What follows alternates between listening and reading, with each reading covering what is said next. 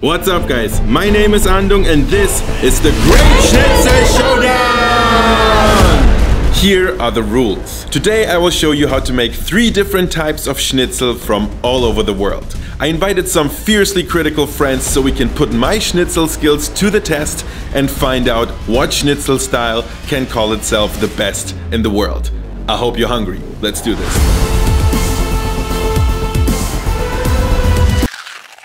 We're gonna start with the essentials. You probably know that the OG Schnitzel comes from Austria's capital, Vienna.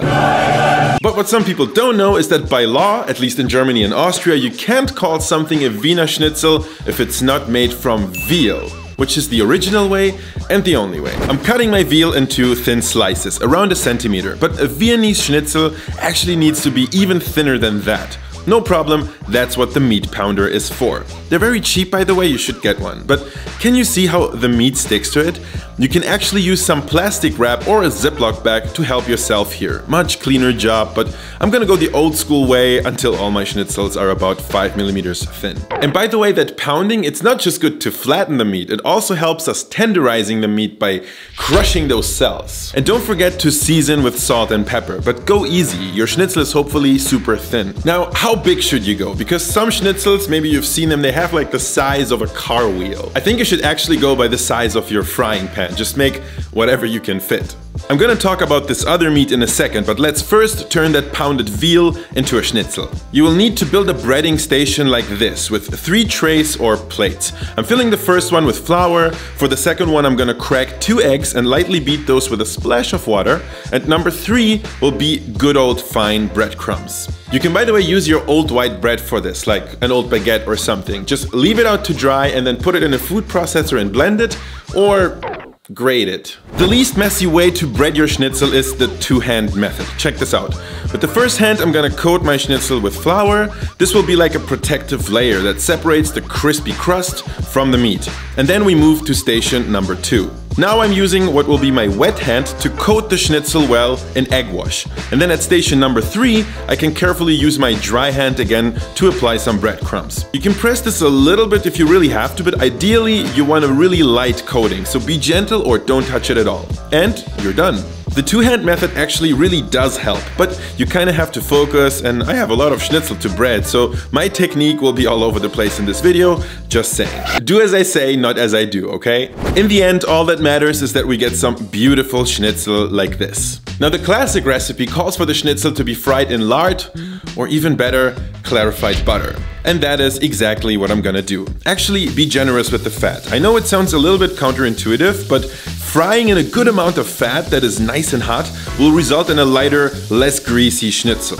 A few minutes on each side are enough usually until the schnitzel is golden brown like that, and then make sure you let it relax for a second on a paper towel. I'll be serving the Wiener Schnitzel with a classic potato salad, as one should, and a quick recipe video for that will be available to my Patreon supporters. Yay! But back to our beautiful schnitzel and of course the obligatory slice of lemon. And now let's see what our tasters think. I just had a pretty good schnitzel somewhere else. So You did? Me too. Oh. So the pressure is on. Now please squeeze the lemon on top of the schnitzel. First. Thank You can hear the crispiness even when you're cutting it. So mine is even golden. The potato salad's pretty good. You have high standards. Yes, I do. It was really good. Very nice and crispy outside. A bit of saltiness at the beginning. Juicy. Juicy! This is way better than the 20-euro schnitzel I had on the weekend. Crunch is good. Yeah. The meat is quite tender, but I don't think I need the jam. You don't like the jam? But I guess the lemon takes away some of the crispiness, right? With or without lemon? Definitely with. Lemon goes a long way. So everybody agree on no jam? Yeah. No! Clearly the classic doesn't disappoint. But schnitzel has come a very long way since its invention in Vienna.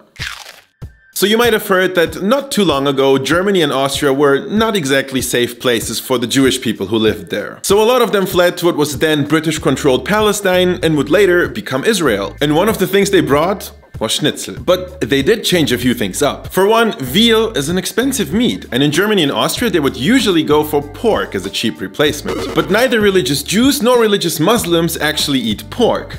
and that's why Israel loves the chicken schnitzel. What we need to do is slice a chicken breast lengthwise through the middle like this. Don't worry, with a sharp knife this is easier than it looks. Pound and season just like the veal, and there's your chicken schnitzel base. Back at the breading station we can leave most things the same, except we're switching the bread flour for matzah flour. So you might be wondering, what exactly is matzah? Matzah is basically just this very plain type of white bread that has been produced in accordance with the Jewish kosher food tradition.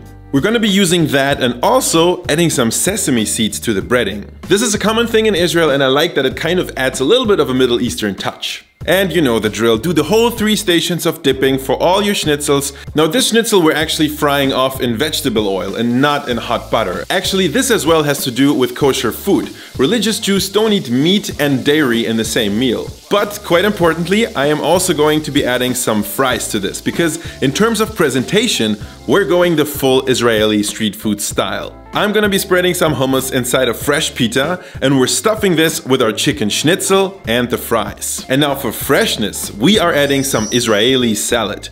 This will as well be a little bonus video on Patreon. This is the Israeli schnitzel. It's not. Okay, please, friends. It's very street foody, you know? Yes. It's fried and double fried with some sauce and sesame. Please place Maybe this. authenticity is another point. Yeah. It looks pretty, but it looks kind of dry from the outside. Yeah. Fries are good. Cheers. There's not enough crunch. It's way less crunchy, but I like the sesame. It's not as juicy, definitely. I like how it comes together in this wrap with the salad. I wouldn't compare it to the Wiener Schnitzel because it's very different. I'm not a big fan of fries, so. What? Who are you? I think it helps if you put some of the salad into the wrap. Inside? Overall satisfaction. For me, it's just. I'm fried. It's too little meat. God. Oh, can you do one with double meat? Bread, meat, salad, meat? Yeah. I'd like that. I gotta say, I was shooting for a more enthusiastic reaction because I really do like this style a lot. Well, let's see, maybe the next style of schnitzel will be more convincing. Let's travel even further east to Japan. I know schnitzel is not what comes to mind when you think of Japan, but katsu, which is the Japanese name for schnitzel, has actually been around since the late 1800s. This was a time of rapid change in Japan, and people were adopting all sorts of Western ideas, starting with politics and maybe clothing and, of course, down to food. This is why the word katsu actually comes from the word cutlet, and katsu was one of those new foods that took Japan by storm. These days, the most common meat for katsu is pork. It's a bit thicker than its Austrian cousin and oftentimes not even pounded. I'm still gonna give it a few slaps though, just to get it a bit thinner. Now, a significant difference is again in the breadcrumbs. We're using panko, which is a kind of shredded milk bread. It's very spiky and gets ultra crispy. Oh, and you thought 3 trays were a lot? Well, for katsu you need 4. Because instead of the salt and pepper seasoning, we're drenching the pork in soy sauce. Yum! After that it's the same spiel. Flour, egg, panko.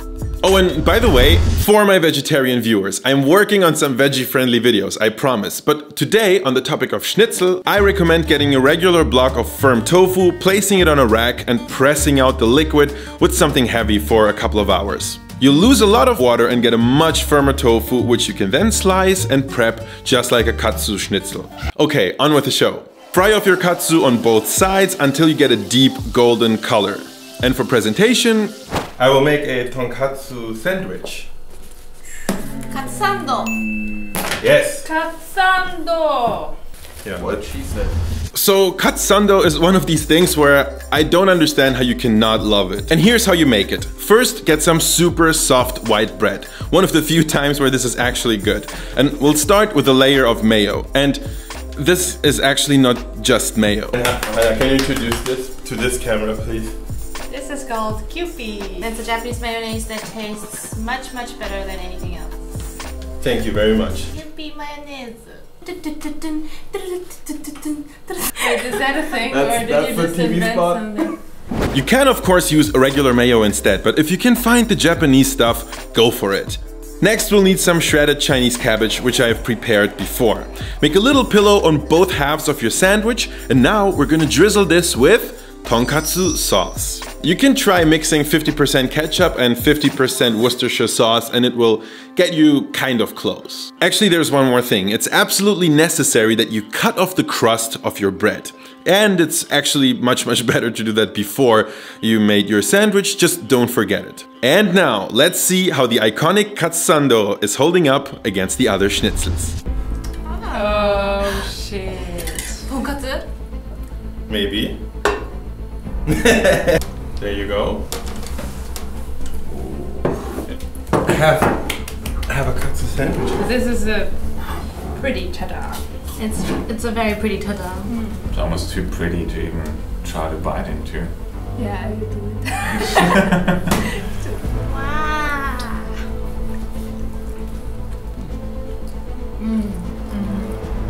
So, wait, I forgot the sauce. What is this? That was important. That was important, that last one.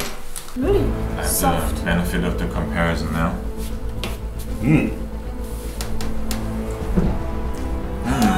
Oh, so flavoursome. Love the sauce. The mayonnaise plus the sauce. I know, it's good stuff. How to eat it? I think it's amazing. This also gets the juiciness high score out of 3. And the ratio of everything is, for me personally, is perfect. Spot on. I think the bread is just there to keep the sauces away.